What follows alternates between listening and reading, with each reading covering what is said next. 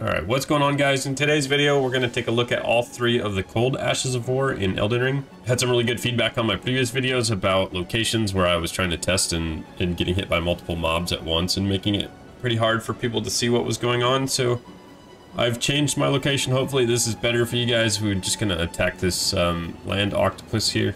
He pretty much just stands still, so it'll be a good way to showcase the abilities.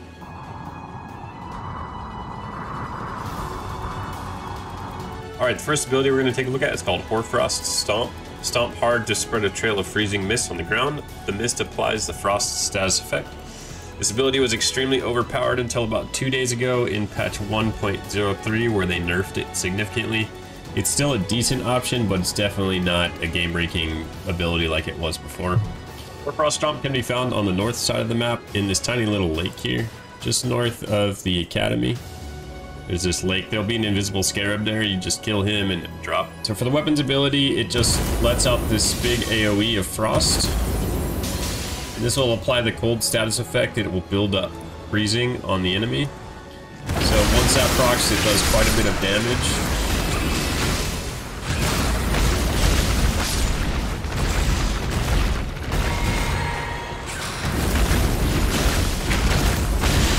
See, it's not doing a ton of damage anymore like it was, but it still is doing decent damage.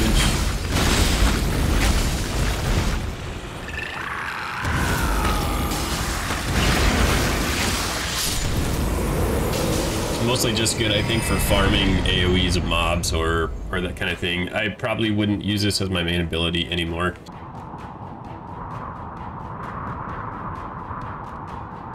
Alright, the next ability we're going to take a look at is called Ice Spear. Skill of the warriors who served Lunar Princess Rani. Spin armament to release cold magic, then channel it into a piercing spear of ice.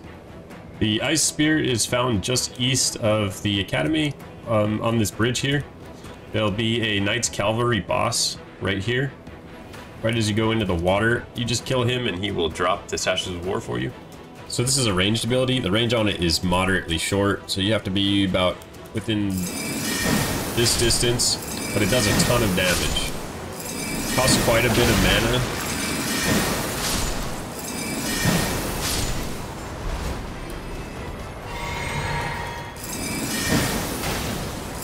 But it's chunky in health compared to the last ability that we looked at. This is probably 5 or 6 times the damage that the last ability was.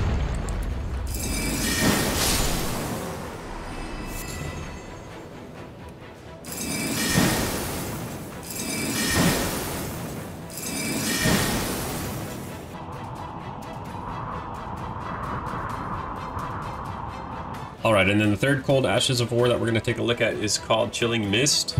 Chilling Mist is dropped on the north side of the map, just south of Rena's Rise in this little ruins here. There'll be a teardrop scarab, just kill him and it will drop for you. So this will coat your armament in frost and then slash spreading frigid mist forwards. The armament retains its frost for a while. So this one is extremely short range. You have to be pretty much right up in your enemy's face, and it's got a really long cast time. The effect does hang around for a while though. Like if I was to cast it right here, it wouldn't hit him. But it does coat the armament in frost, which helps us with our frost buildup when we go melee.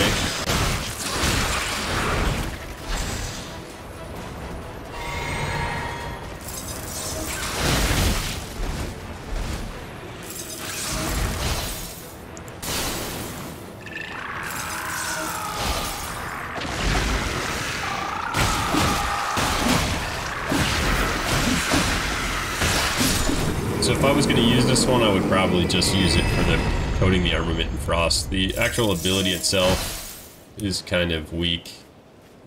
It's very short range, has an extremely long cast time, and it doesn't really do a lot of damage.